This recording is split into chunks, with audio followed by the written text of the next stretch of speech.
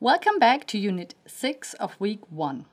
In today's session, you will learn how to adjust migration objects provided by SAP using the Migration Object Modeler. I will add a customer view and an additional field to the bank migration object. You will also learn how to copy, delete, and reset a migration object and what happens with your enhancements if SAP updates the delivered content. We are still talking about the approach migrate data using staging tables. There are different ways to work with the migration object in your migration project when you use the Migration Object Modeler.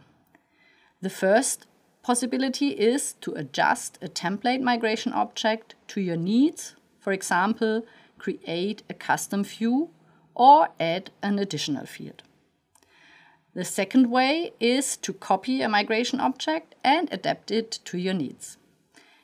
If you have specific requirements that are not covered by the migration objects delivered by SAP, or if you have customer objects which you want to transfer to the SAP S/4HANA system, you can create own objects. I will show you this third option in detail in Unit 7. Let's have a deeper look at the migration objects which are delivered by SAP. If you add a migration object in the SAP S/4HANA Migration Cockpit Fiori app, the migration object is classified as template migration object, and the linkage to the delivered SAP content is still available. It is also useful to know that you cannot make changes to the delivered fields, for example, change the length of a character field, but you can add additional fields. These fields will be marked as custom fields. If there is an update available on the delivered content, you will get the information and can then choose to update the migration object. You also have the possibility to ignore the content update. Note that if you choose this option, the system will permanently ignore content updates for this migration object in your project, and it is treated as a custom migration object. As soon as you start to adjust the delivered migration objects, please take care that SAP only supports content issues based on the original template. You can find more information in the mentioned SAP note. In our demo, I will add the field Post Office Bank Current Account Number, which is currently not part of the standard content, to my migration object, as I want to fill this field with data in my example. You can see that this field is available in the target structure bank address. In addition, I will add a custom view to the bank migration object and hide fields bank branch and bank group, as I do not need to fill these fields with data. Let's switch to the demo. I'm in the Migration Object Modeler and I have selected the bank migration object in the demo staging project. You can see that the source structure for the bank migration object is listed on the right-hand side. I'm already in the change mode. You can see the staging table information here on this side. And you can see even if I'm in the change mode, I cannot do any changes to the character or the length of the delivered fields. But what I can do, I can add an additional field. So I add an additional field. You see that it starts with ZZ. I give it a name, post bank. I enter the character type, char. I enter the length, 16. And I give it a description. Post office current number.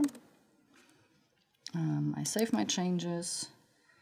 I hide this column, just that you see everything on one screen, and I make that a little bit smaller.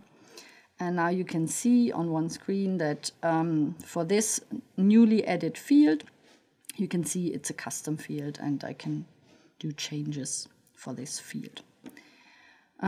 Besides adding a field, I want to also create a custom view. So I want to change the view.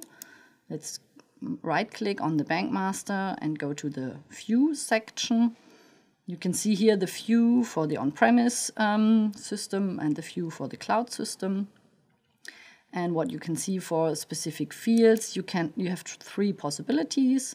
You can classify them as not visible, then they are not shown in the Excel template and the staging tables. You can classify a field as visible, then it's shown, and you can also classify it as required. That means it's a mandatory field. At least one field needs to be visible if a structure is visible, and at least one field needs to be required if a structure is required. If you want to change the view delivered by SAP, we recommend that you create a custom view. So I do that. I create a custom view, and per default, all key fields are marked as required, and all the other fields are marked as visible. What I do, I make the branch to not visible, and I also make the bank group to not visible. I save my changes, and I go back to the object browser. And what you need to do in addition, you need to go to the migration object details screen. So I double click on the bank, the migration object, and you can see the type is still template migration object.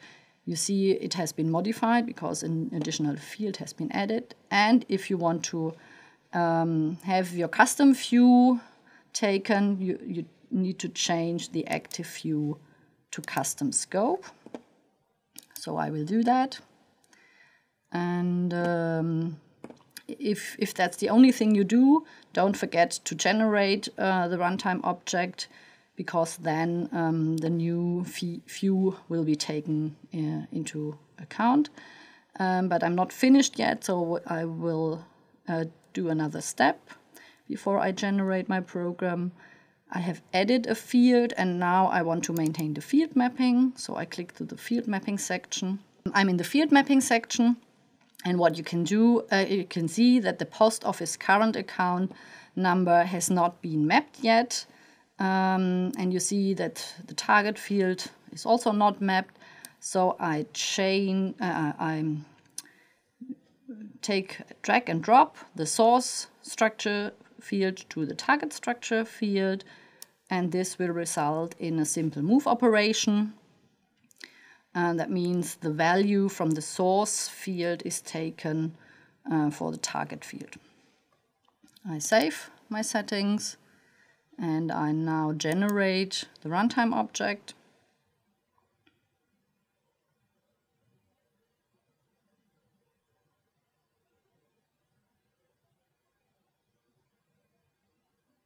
So you see there is no error messages. It's green, it's generated, and what I can do now, I can download the file.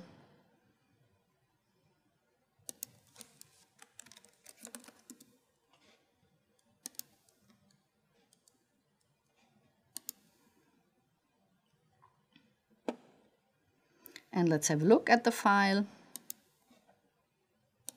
So I open it.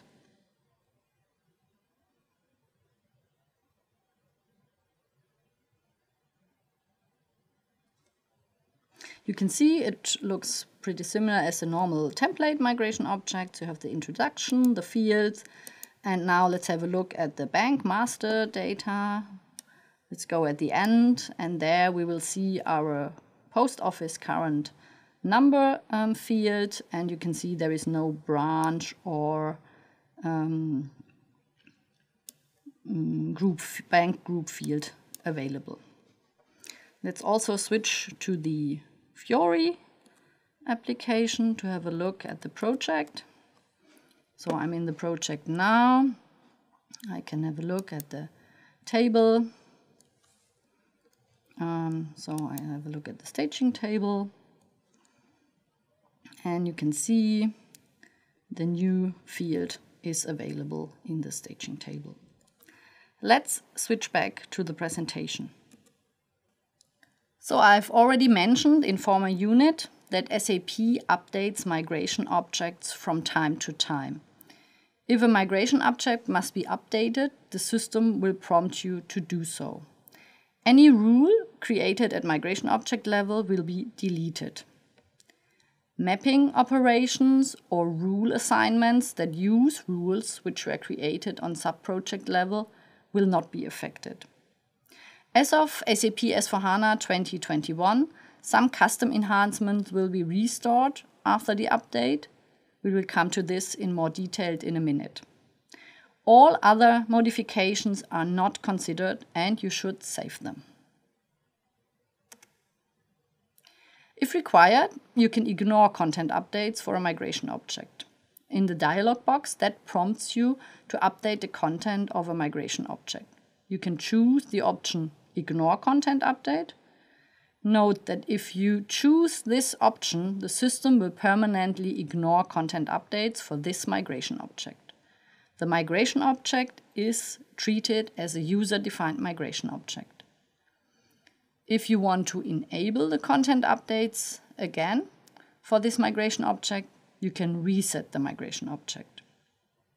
One additional comment: if you want to decouple your migration object permanently from content updates, you should copy all includes to the customer namespace and assign this custom includes.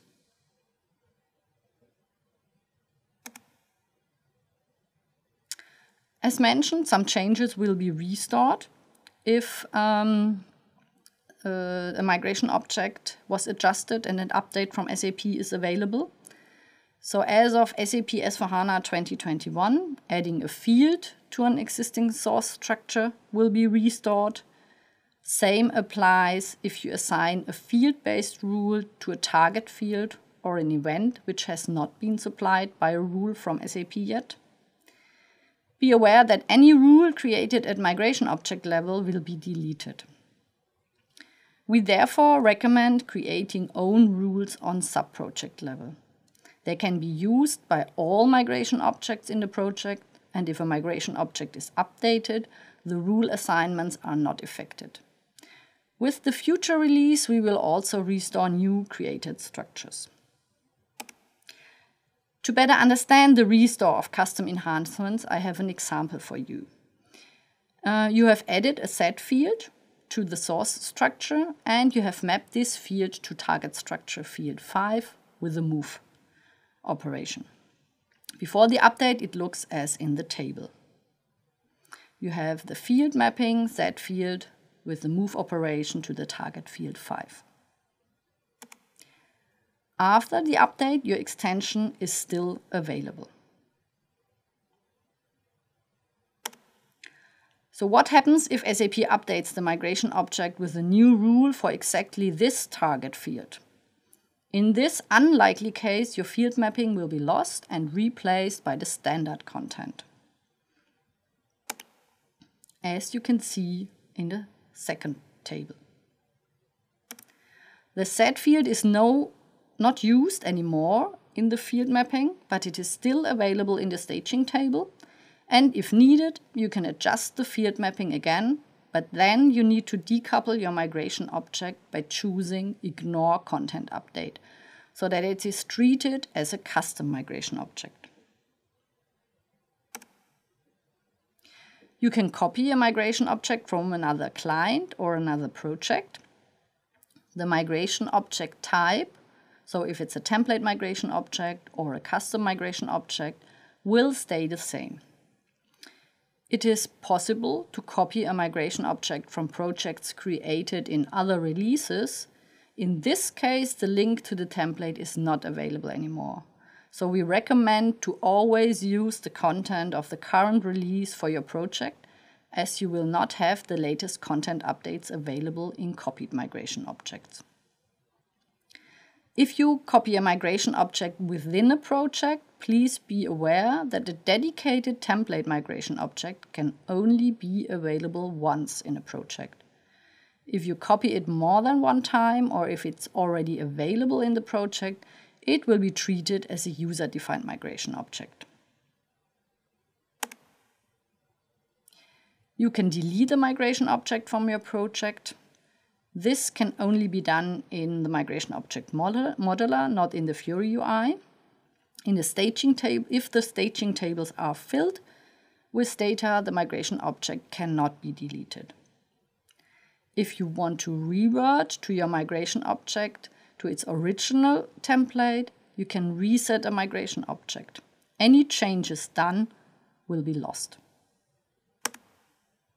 As a summary, I also added a comparison slide with the differences between the migration type template migration object and user-defined migration object, which you can check.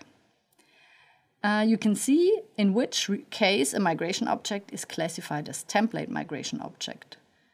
This is the case if you add it in the Fiori app to your project, or if you use the function create from template in transaction LTMOM. For this type, content updates are possible. You can add new fields, but you cannot change existing fields. It can only be available once in a project for a dedicated migration object. In contrary, user-defined migration objects can be available more than once in a project with a different name, and changes are possible to all fields. A migration object is classified as user-defined migration object if you create it from scratch, if you ignore content updates, or if you copy a template migration object more than once within a project. There is also a click-through tutorial available. I added the link here.